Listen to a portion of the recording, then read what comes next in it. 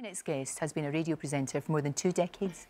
She's now landed her very own TV show, which is very exciting, as well as writing her autobiography, Till the Cows Come Home, which I loved. I'll tell you for why, because it's really about your childhood. Yeah, isn't it? It really is. It was so lovely to write, because I spoke to my mum and my dad and my big brother Rob a lot, more than I have done for years. I mean, because I was ringing like literally every afternoon going, Dad, what cattle sale did you go to in 1982? And, you know, poor bloke was like, whoa, my neck. And my brother, loads of photos. He was quite keen to take, he got like a really lovely camera when he was like a teenager. He took loads of pictures and he's got a good memory, so I was on to him. And yeah, it was really lovely writing it, actually, and it's really lovely to talk about. Yeah, it's just, you know, it was a really sort of. I love the front picture of you sitting on a bull. I think that is, There's quite a lot of that. So my dad would show his cows or his bulls, and then they'd come like at the end of like the showing season, they'd have all these trophies and these cups and rosettes, and they'd put them all out in garden, and they'd stand the beast behind all these cups, and then they'd take a few pictures, and they'd be like, right, pop Sarah on for a quick one, so I'd be there, a toddler or whatever, just like, sat on side of, you know, on side. It's brilliant. Because your mum and dad, they split up when you were a kid. You were about 7 when like 6 or 7 I was, when they split up. So it was 2 kind of quite different lives then, wasn't it? Because you had your dad in the farm, and then your mum lived above a pub. Yeah, she was... totally different lives. Yeah, her and my stepdad came in the licensing trade for quite a few years. Yeah, they run conservative clubs, and then they got their own pub called the Pineapple, which when I was doing the book, I thought, oh, maybe like Bolton's a famous like pineapple importer. Why was it called the Pineapple? I did a bit of research. I don't think it is. Nothing to do with that. Nothing to do with that. Just like to name it. It kind of started off, I think, it's almost like a tribute to your dad, but it's become something to both of them. It's like both your parents. Yeah, I mean, I think, you know, I think this will resonate with a lot of women, really, is that they perhaps push back against the mums more, because the mums, you know, on the whole, I think are there for, like, you know, making you do your own work, eat your greens, get in on time, pick up after yourself. And it's only when you have your own kids that you kind of realise just how hard your mum works for you and how much she did for you.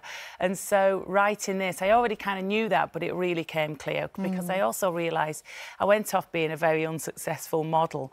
And the world's most unsuccessful model. And it was always my mum who was always there. She was always the one ringing me. And, of course, my dad was brilliant. I was a real daddy's girl and close to him. But, you know, there's a sort of twist in the tail a little bit where I'm like, oh, gosh, mum was really amazing. She's my hero. Yeah, it's interesting that it takes you to be a mum yourself sometimes to appreciate that. I completely get that. Yeah. Do you feel it's the right time to write it because of the age your children are as well? Because they can appreciate it a bit more as well. I didn't feel like they appreciated it this morning. When I was leaving, I was going, it's book day for me. Happy book day to me. Then they're all ignoring me. They're all dressed up for World Book Day themselves. So yeah, so we've got a young James Bond at home. Yeah, I think that's a brilliant idea. But yeah, it was actually the truth was, I thought I've always really wanted to write a book, and I wanted to see if I could do it, to be honest. And then every time I talked about my life, it had always come back to the farm. I just thought all the best stories were there. You know, 5 kids growing up on a farm. It's kind of like a really dangerous playground.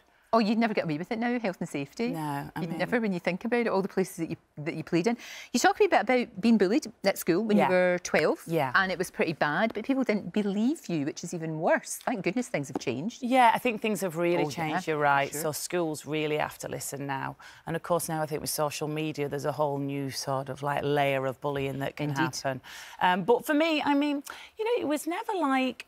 The worst bit was they held my hands behind my back and shoved an ice cream in my face in the playground. How could you do that? Look at that little face. No, it's horrible, isn't it? It's just really horrible. I mean, and it was, you know, we sort of spoke to the teachers. They didn't really believe me because I was the new girl. They just thought I was struggling settling in. And then when Ice Cream Gate happened, that's when I think one of the teachers witnessed it and were like, ooh. And saw that was going on. But, you know, it was that mild intimidation, that being a bit worried about walking along a corridor in case you get tripped up or elbowed. But that's horrible. The whispering in class, and it is horrible. And it chips away at you. It chips away at your everything, you know, your confidence and everything. What I found extraordinary was years later, of course, there you are, a huge success, which is the best thing ever to counteract bullies. But one of them actually wanted a shout-out on your Radio 1 show. Yes, it was... Come on, what a cheek. So that says to me that she didn't really realise the effect that she was having, which I think is interesting in itself, that she clearly didn't realise she was making my life hell by doing that. And she did get a shout-out on Radio 1 because I was a little bit more looser of lip back then. Yes. And I dedicated a whole link to saying what a misery she'd made my life. I wouldn't do that now. And I don't know if it kind of felt good at the time. Probably at the time. Yeah. It was absolutely the right thing to do. It was perhaps a nice you closure on bet. it all. But now Radio 2, Drive Time Show, I mean, are you loving it? You must be. What a joy. I mean, it's the absolute dream. I feel like I've scrabbled to the top of this mountain. Now I'm there, I'm like, brilliant, OK. And I love it. 2 hours every day, lovely music. I mean, it was really the dream job. And you don't have to get up early, because you know there was this thing about who's going to get the breakfast job. And obviously Zoe has got that, of course. It's a joy. You don't have to get up early, and you've got 2 hours of Radio 2. How brilliant is that? Well, for the first time in quite a bit, I'm just not shattered all the time, because you know, if you work either late or early, you become like a new mum where you're obsessed with counting how many hours sleep you've got or when you can have a nap. Yeah, yeah. Oh, sorry. No, I know exactly what you mean. Yeah, so it's really nice not to be tired, because you know, sure. But Zoe's doing a great job. Obviously, I listen to Zoe, and I think, you know, the headline, 2 women each get an amazing job and are really happy, is a really boring headline. So, like, 2 pals, you know, because it's women as well, they always want to pitch women against each other. No. It's kind of annoying, but I've had loads of support from all my lovely friends, you know, colleagues and all that. They've both been amazing with both me and Zoe, so it's turned out beautifully. I'm very happy. Now, look, talking about radio, we're going to join your pal, Greg James, who's live on Radio 1 and is with Scott Mills and Chris Stark. They're in the middle of a 24-hour lolathon for comic relief. Guys, hello. Good morning, Lorraine. Hi, Sarah. Hi. Look at those angels. How are you? I'm really good, really, really good. So how's it going?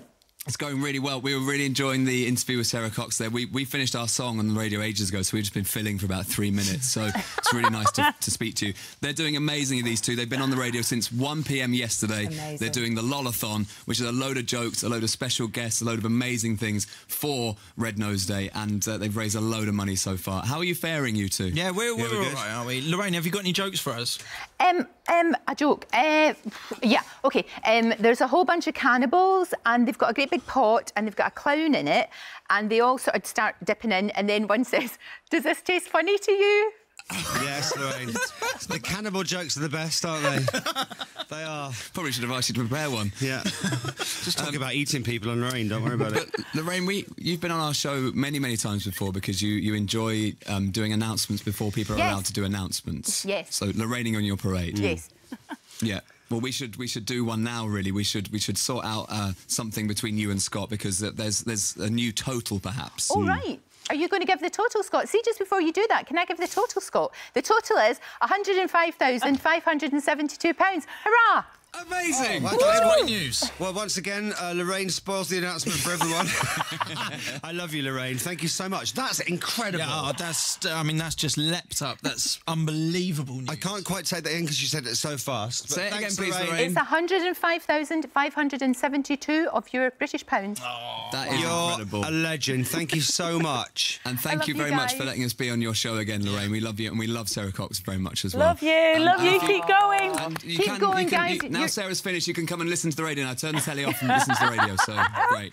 Do both at the same time. Multitask. It's easy. Guys, thank you so much, and good luck with all the work that you're doing for comic relief. It's fantastic. Thank you. Appreciate that. Thanks, Lorraine. We They're love you. amazing. Bye. Bye, guys. They're amazing. I know also- Scott quite well. I can see he looks absolutely shattered by his life. The wee soul. I mean, what's it to you? Congratulations, new ITV show. I know, I can't. It's brilliant at the weekend. Yeah, I'm really, really excited. So, yeah, we're going to have lovely guests come in.